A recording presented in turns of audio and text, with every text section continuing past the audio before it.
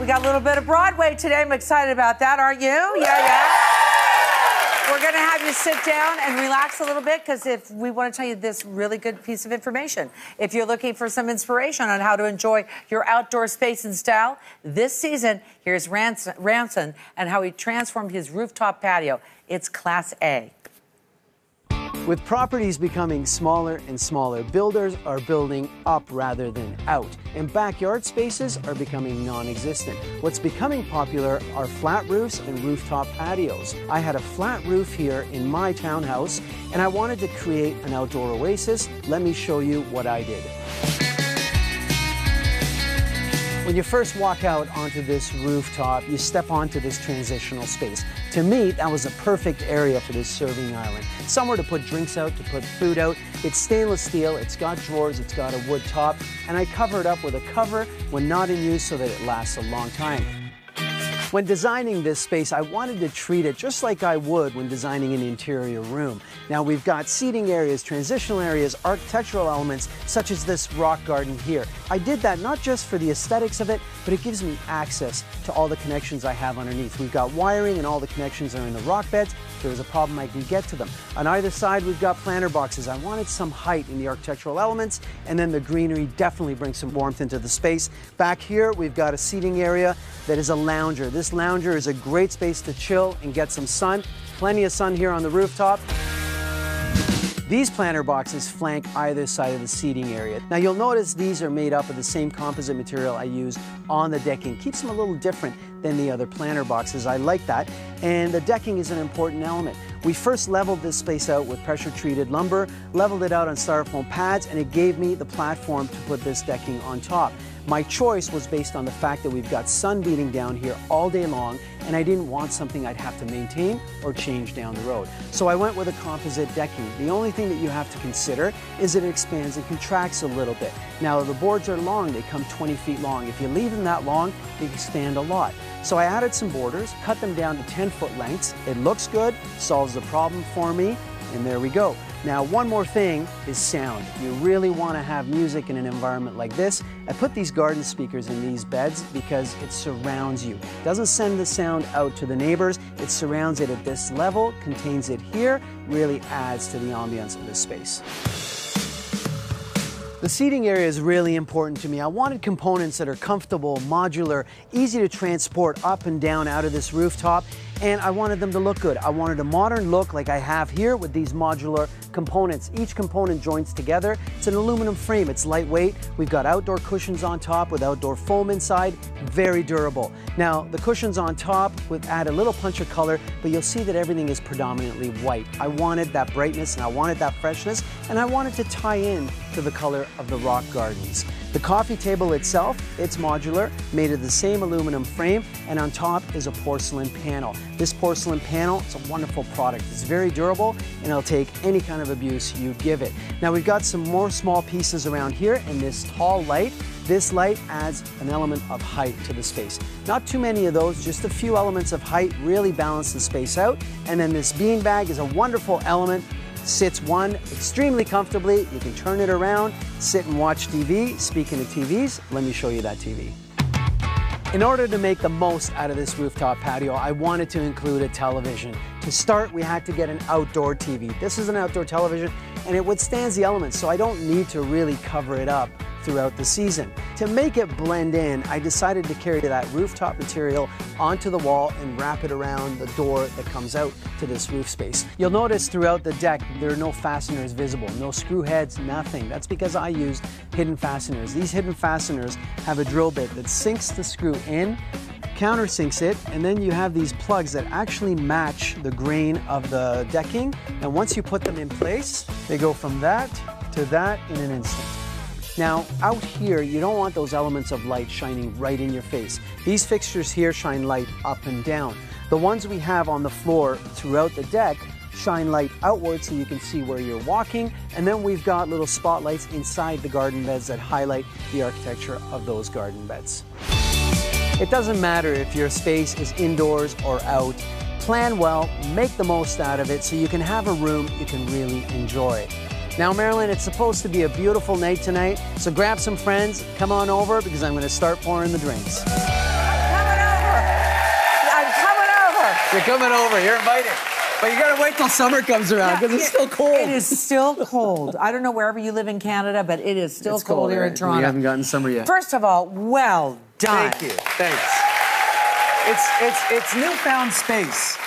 Yeah. You know, just like when you finish a garage, it's like it's newfound space. That's newfound space. I remember going through your place a long time ago, and you were saying, I'm going to put a deck out here, and you had this vision, and now it's so beautiful. And what a great view you have. That's the most gratifying part. You have this picture in your head, and then you make it happen. Yeah. It's fun. It's fun. Are there challenges for rooftop stuff? Yeah, I think, you know, not every rooftop is meant for occupation because safety is a huge deal. If you have no railings or a parapet wall like that, you know, you don't want your kids or yourself running around out there. It's not safe. And you have to check with the you know, you have city. to. You also have to make sure that it meets code and it supports weight in the sense that you start putting a fireplace table or any of this stuff. I would never put a hot tub up there. So you got to really think about weight. Yeah. And then you've got a rooftop membrane, so you have to put a decking on top of that. You have to make sure it doesn't damage that, because then if that leaks, then you got problems in your house. So there's concerns to think about. Well, I got to tell you, let's just say we have this palatial, fabulous place like you do. Yeah, it's the not patio, that big. but it looks fantastic. So we want to talk about some new stuff, like the seating. Look at this. I want to talk about innovation. I got to say, I got to tell you, I would never leave. I couldn't get out of there. No cushion, just a lounger. It's called the Surf.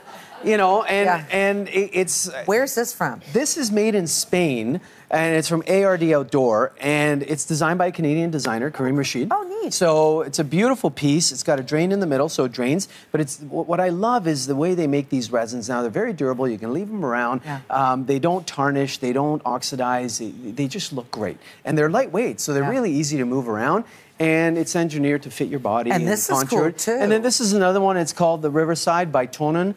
Looks like a now, lock what on I want you to do Riverside. is feel this one. Like, it's cushioned. Oh, okay. Okay, so it's a different material. That's cool. And it's very durable. So, again, it takes the beating from the sun, but it's also fire retardant. It's got a drain built in. Yeah. And, again, lightweight. And really comfortable to sit in. So sit in this, because I'm going to show you this zebra table. Have a seat. Have a seat and relax. I have a bad knee. All right. All right. Tell me, is it comfortable or not? Yep, I'm not getting Okay, good. All right. Do the rest of the show. I want to show you this zebra table. So, why am I showing you this table? Because it's special. Yes, it is. And what I love is the engineering in the furniture makes it multi-use. So this is from Jardin de Ville, and what I love about this is you can have dinner. Okay? Sure. And then you don't need a separate table. You can take this from a dinner table down to a coffee table, right? So you pull those up, right? And all you got to do is move a couple of dinner chairs and put them aside, or outdoor sitting chairs. You'd use it more if you did it that way. You would, because it's not like you got 5,000 square feet. No. That's a small space. So if I can make it convertible, it makes it usable. That is awesome. I love that. Okay. Let's go over here. Watch me get up. One of my... Here, hang on a second. Let me give you a hint. You okay? I didn't realize it was that low. One of the challenges, because I was out there last weekend with my friends, and it was so cold, okay? It was chilly. Yeah. And so you got blankets and everything. Actually, what I did, I have an outdoor TV, so I put on YouTube... You put the fireplace on. The fireplace. So you can laugh, but you know what? It crackles, and it's got this glow, and it makes you feel warm, right? Yeah. Anyways, it did a little bit. So we sat out there, but if I had a flame source or a heat source, it would make such a big difference. So I wanted to show this deco fireplace, okay? It's a coffee table. So you leave it like that. But and I saw this at IDS, and I loved it because interior design it's convertible, right? So you leave it like this, and you can use it as a coffee table. I'm going to move around so we can see. Wait a minute. Here's the reveal. Yeah, if you need a heat source, this comes off easily. That's nice. And you have a heat source. Now, it's still got a ledge that you can put things around. Yeah. Okay, what I love about this is it's lightweight concrete. So it's about 130, 140 pounds. So it's not very heavy. You can put it on the rooftop. Weight is not an issue. You can move it if you have to. And it's ready to go. You hook it up to either a propane tank around the corner underneath your side table. Yes. Or you can actually pipe it into your gas line and have it on. Right? So it's a great way to heat a space. So when the top goes on, you can do, and it's lightweight, you can have it as a coffee table. You can get something as simple as this. So nice. Yeah. So this is the Fuoco from Bloma. So you can get this at Amazon. And if you can't do this, get 3 or 4 of these on a coffee table or on your dining table. That's great. Right? It's a gel fuel. The flame comes out, just adds a little bit of radiant heat, and it comes with this snuffer, and you just put it out, and it's done. Very right? cool. Very convertible and easy to use, right? Yeah. I'll go on to lighting before I get on to more heating. And lighting, really, you saw that picture at the end. Lighting makes a space. It sure does. Indirect lighting really makes it. You don't want it to blind you. Up lighting, down lighting, accenting architectural features, or even a light like this. So that's called the second light. That's from ARD as well. It's LED. It changes colors, but you can also have it in white. Right. So, and it's meant for the outdoors, so you can easily use that. But what I found when I go to the trade shows, I went to Hospitality and Design in Las Vegas, and even to K-Biz and shows like that, Kitchen and Bath Show, the wireless remote battery-operated lights are just getting prominent everywhere. So this is a battery-powered light from Zenith. Where's the battery go? Well, it's underneath. You charge it. Yeah. Okay. And it's called the Mesh. All right. It's got 3 or 4 settings. Oh my God. So you can dim it. That's Put it on your good. table. It's beautiful. Yeah. And it comes in a series. So you get actually a chandelier in it. You get a bollard. You get wall sconces. And you can have a remote light on your tabletop as well. And it's got a charger, USB charger, so you can charge your device if you need to. That's fantastic. Right? And then they've got this one here, which is the Teria. And this is really designed around an old lantern. But when you look at the quality of it, I love the quality. Yeah, sturdy. This one is corded. And again, it's beautiful, but it's for the outdoors. So it's meant to sustain all the elements, and it looks beautiful. So you put it on a side table, and you have these beautiful lights that cast the light down. So does it's all it do that? Like we're doing that right now or no? Will it do it? I don't have it plugged in. Okay. But I can plug it in while we chat, because now I'll run out. There you go. So, you see what I mean? Aren't you glad I had to plug it in? I'm sorry. I don't know what I was thinking. I don't know what you're thinking either. This is kind of changing colors, is it? Am I right? This changes. Well, no, I think it's kind of. No, it's a change of colors? It's playing tricks on your eyes. Your eyes are playing tricks on you. It looks pink on TV. That's probably why on the monitor. Yeah. But it will change color. So let's go back to heat. Okay. Yeah. So fireplaces, if you can do them, the biggest challenge traditionally has been venting a fireplace. Even outdoor fireplaces have vents. So getting the pipe. So you need a wall and you need to get it through. Well, not this Napoleon. It vents through the front. So I use these when I want a low partition. Okay. And I want to maybe make a sitting area here and a dining area there, and I want to put a fireplace. And I'll do a division. Right. And you can get a two-sided version. So you can have it open to the dining area, open to the sitting area. Yeah. And if you create a box and even tile right up to the flange, that's all you see. And so it becomes a beautiful look. So a fireplace is the greatest source of heat. Yeah. And again, it connects to the gas line. You're never going to want to go inside again.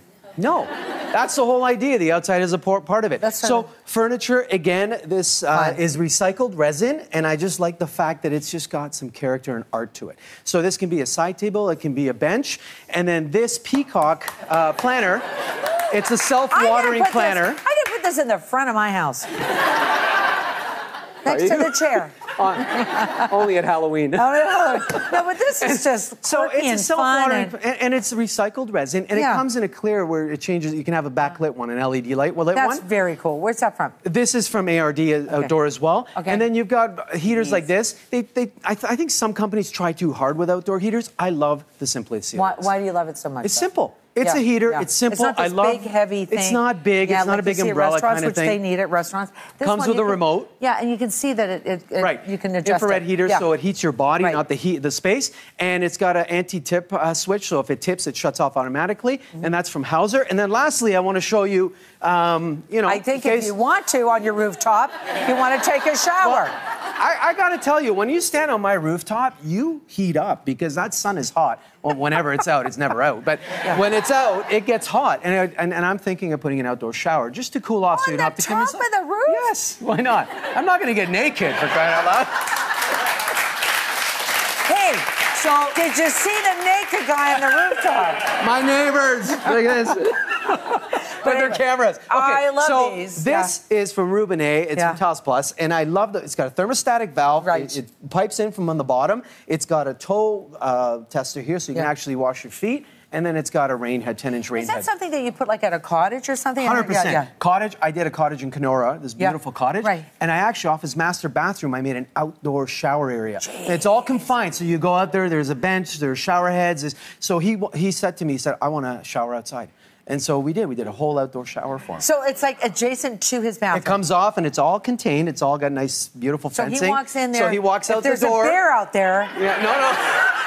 You don't have to worry. You just got to go backwards and go, no problem. Right? Yeah. Ramsin! Fabulous!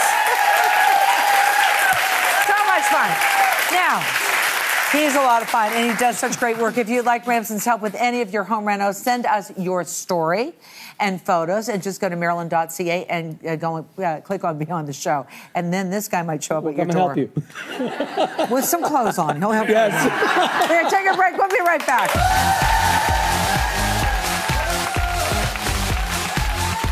Coming up, Christine Cushing gets you into the entertaining mood with a Swedish-inspired party dish and chilly treats to help you and the kids cool down. Don't miss it.